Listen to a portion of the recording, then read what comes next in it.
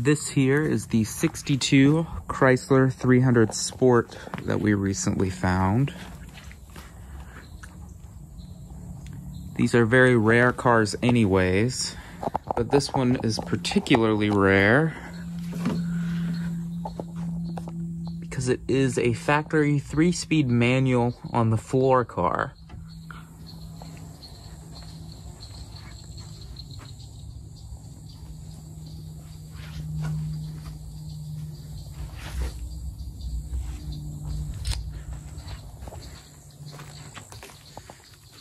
Car came out of West Virginia.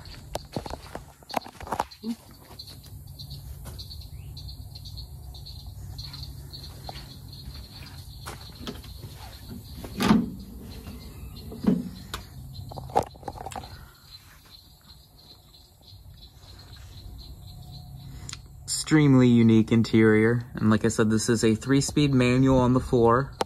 Factory, that was factory standard on the 62 300 Sport. I believe it was the first post-war passenger car to have the manual shifter on the floor rather than on the steering column.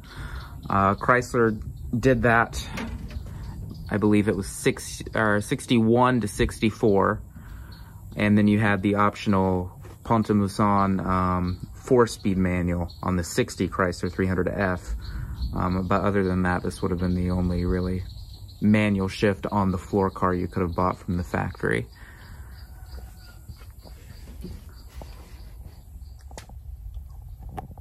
This unique Astrodome design doesn't allow for a 3-speed on the column shifter.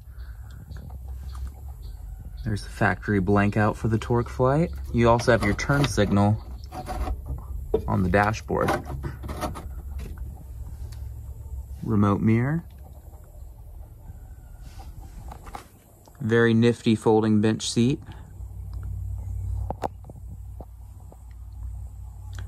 This car would have been beautiful, brand new, black, with a bright red interior.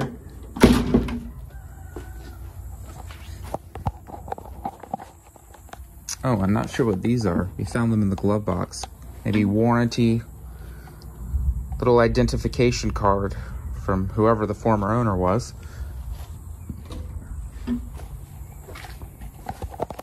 And going back to the back, 47 Plymouth convertible as well.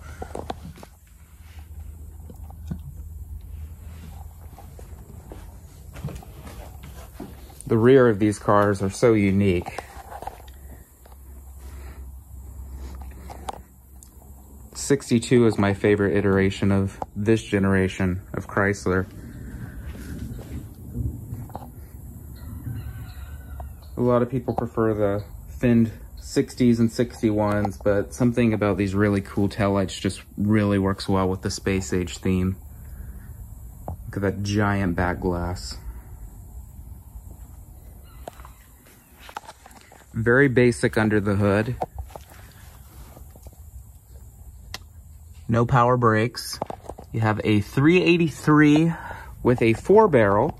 Now, this car originally should have had a 383 with a 2-barrel. You couldn't get the 383 in this, the 300 Sport, with a 4-barrel. You had to move up to a 413, which was like the mid-level engine option to get the 4-barrel. And then if you wanted dual quads, you'd move up to the 300H actual letter car. So that was added at some point, but it is a correct DPCD 4-barrel intake for 383. And there are several high school and college parking passes, so I'm sure some kid hopped it up at some time. It would have been a really fun car to drive in the 60s. And then there's that extremely unique face. Automotive journalists in the 60s were very critical of the way this car looked with the canted headlights, but there's something really special about it. Those awesome parking lights and turn signal indicators are just so well integrated. Such a cohesive, incredible design. That's it for this 62 300. We have a rust-free Newport we're going to use. And before we sell this car, we are going to probably go ahead and restore it, just because we already had a 62 Newport, as well as another engine and transmission, probably for this car. We're definitely going to keep it as the 3-speed that it is. There really aren't any records due to the way Chrysler did bookkeeping in those days, in terms of the variation of production broken down by drivetrain. But going by what we know of like 1 to 2% of Chryslers being equipped with a manual transmission in 61 to 64, given the production number of this car, that would put it in the range of 150 at the most, having a 3-speed manual on the floor. So it is a very rare car, and we do intend to keep it stock.